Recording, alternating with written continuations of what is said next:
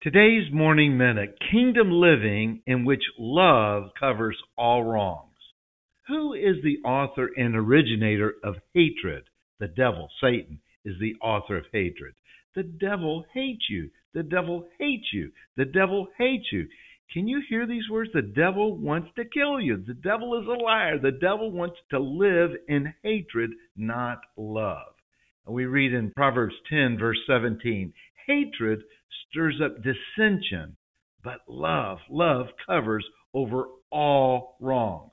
As the devil can get you to hate, be angry, fearful, bitter, and unforgiving, then he can use strife and dissension.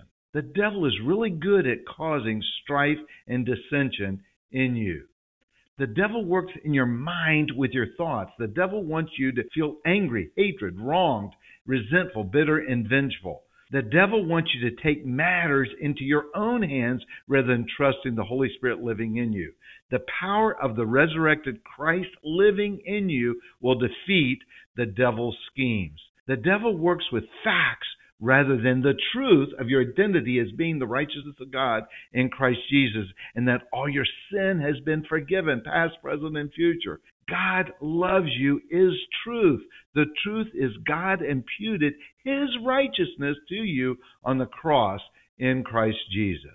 The devil works with feelings and emotions rather than the promises of God. Love covers all the wrongs of injustice against you and others. God's love for all mankind was demonstrated on the cross. You can demonstrate the same power of love and forgiveness as Christ because His Holy Spirit lives in you. The devil works with unjust situations to make you hate rather than knowing that God loves you so much that He sent His Son to redeem you. God has justified you. You are justified and made righteous in Christ Jesus. The world is fallen with injustice all around you. You can walk in the righteousness of God in Christ Jesus. Look to the cross and live. The devil wants you to trust your feelings and thoughts versus the Spirit of God, which is love living inside of you. The devil wants you to speak words of death, destruction, dissension, strife, fear, and lack. Life and death are in the power of your mouth. You have life in your mouth. You can change the direction of a conversation by speaking words of hope, love, and forgiveness. God loves you. The devil hates you. Jesus came to give you life. The devil comes to kill, steal, and destroy.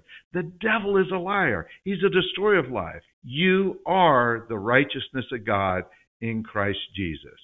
Amen and amen.